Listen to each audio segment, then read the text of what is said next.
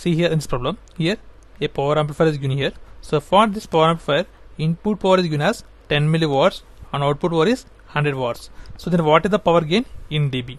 So for power gain in dB, we have formula, that is 10 into log of output power by input power.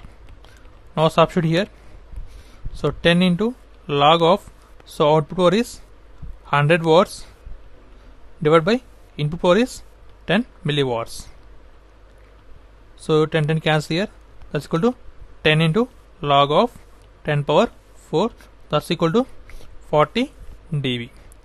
So the power gain in dB is 40 dB for the given power amplifier, and this is the process for getting the power in dB, and this is the important formula for getting the power gain.